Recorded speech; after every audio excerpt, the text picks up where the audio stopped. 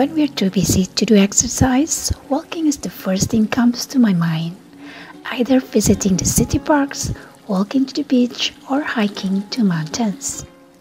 If you are visiting Vancouver and will spend all day taking a bus, a SkyTrain, and Sea Bus, I would suggest to purchase $10 50-day pass. It is cheaper this way.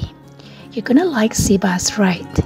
It has spectacular views of the city, mountains, and Burett Inlet. Living in Vancouver is expensive, but we're lucky, surrounded by these beautiful seas, lakes, rivers, waterfalls, and national parks. There are tickets you want to avoid. All the parks are mostly free.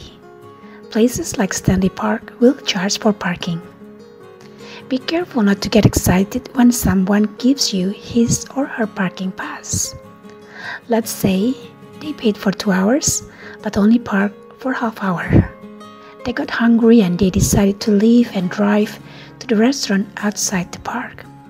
Then the driver sees you and says, "Here is a free ticket for you." My advice, don't take it. You don't want to get the ticket. That person paid for his car, not yours. If you take it, you'll get the ticket. I think it's $75 fine.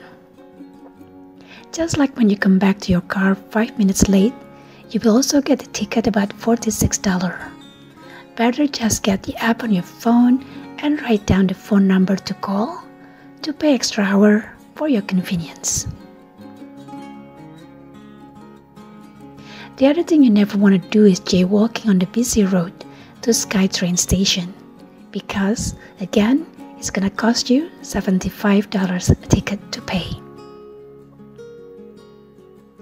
Let's chat a bit about quietness, gratitude, and to unwind. We can find solitude at home when we light a candle and watch the flame.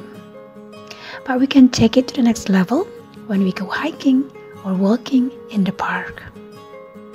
We can also listen to very nice music that can help us set the mood. But the sounds of the ocean waves, the river flows, the wind blows, goes real deep into our heart, calling our name to be close to the nature. We all are tiny creatures, creating memories whenever we can. To unwind is important, so we can well balance between work and rest. Stay safe and stay healthy.